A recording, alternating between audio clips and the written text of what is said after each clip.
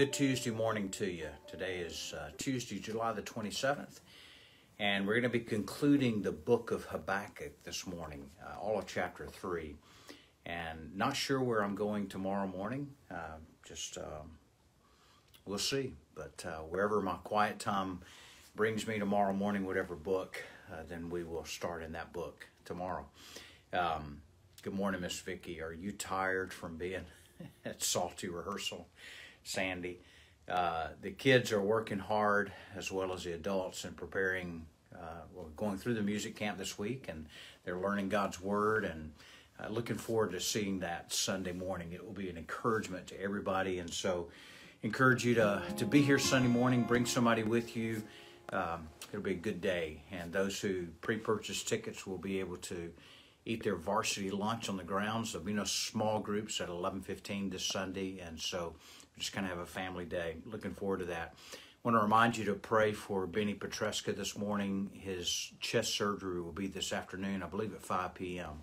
And so let's pray for him and pray for Leah, and continue to pray for Constantine as he's battling cancer, and just lift up the whole family. We love that family, and just really pray for them. They've really been a testimony and a witness to all of us as they've gone through just the last 9 months or so of this illness in their home. So, but this morning, when I was reading chapter 3, I couldn't help but think of this old hymn written by Fanny Crosby, entitled "Keep Me Near the Cross," or "Near the Cross," some of us may know it as. And so just meditate or sing along with me on this, and make it a prayer this morning. Jesus, keep me near the cross, there a precious fountain, free to all the healing stream, flows from Calvary's mount. In the cross, be my glory ever, till my raptured soul shall find rest beyond the river.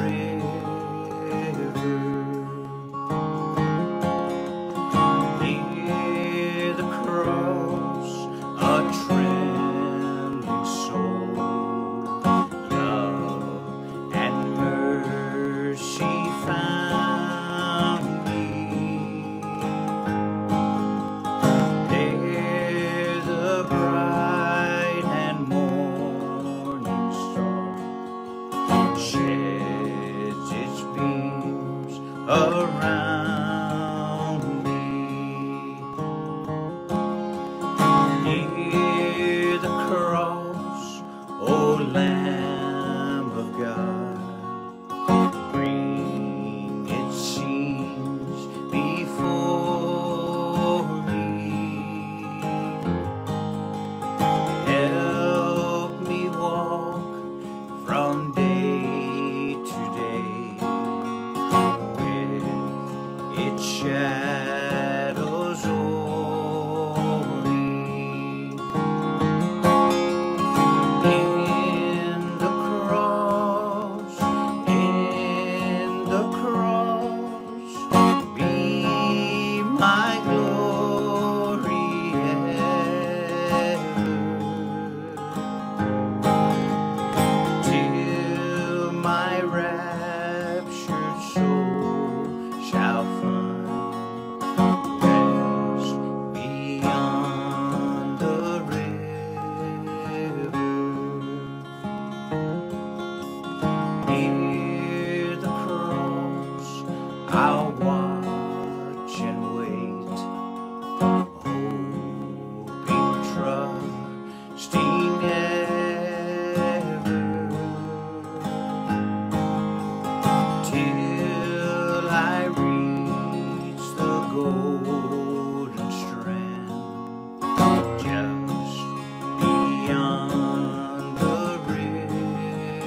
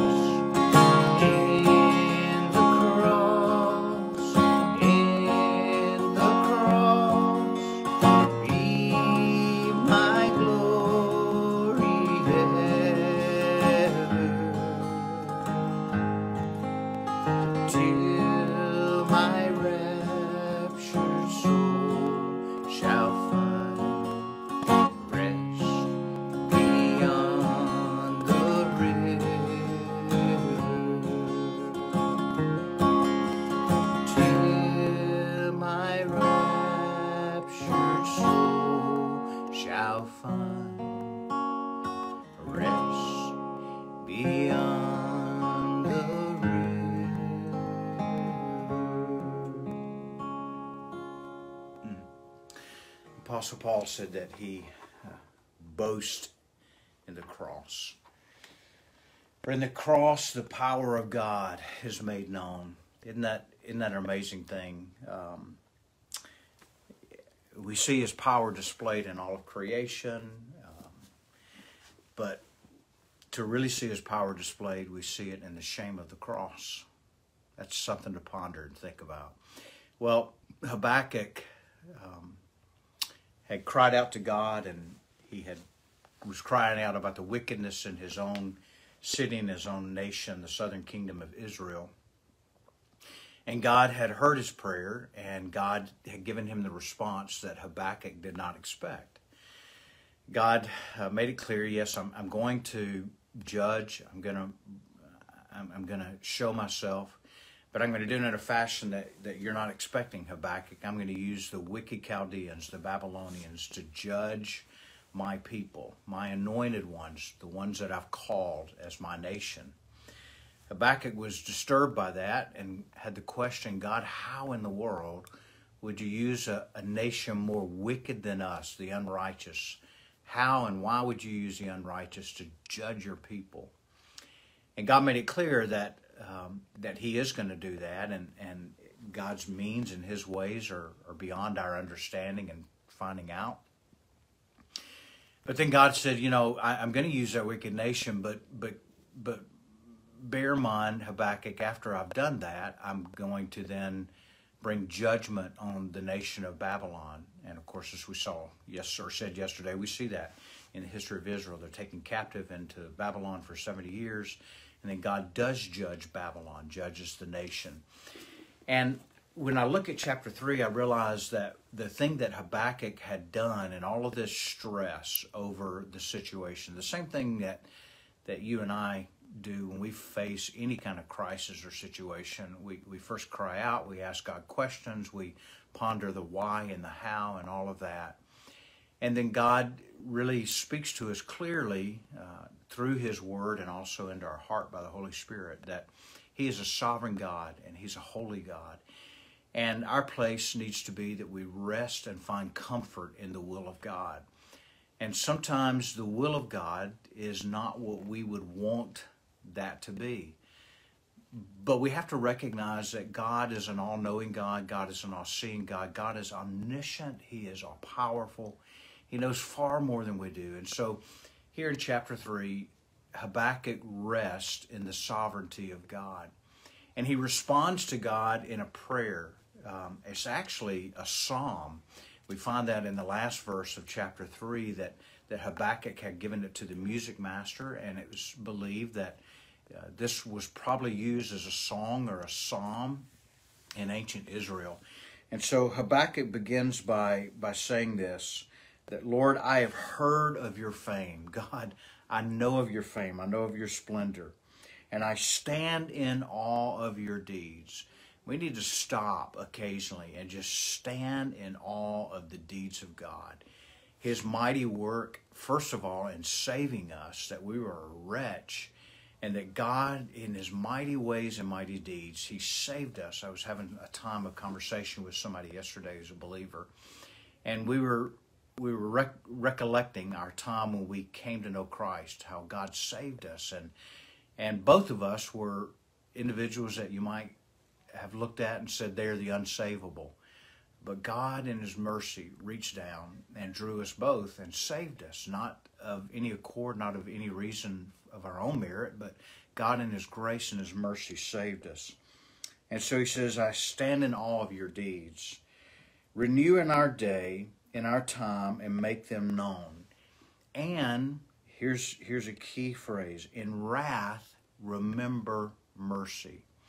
I find it interesting that Habakkuk would cry out to God for his enemies, for the Chaldeans, for the Babylonians, that God was going to bring wrath. But he says, God, in your wrath, remember mercy.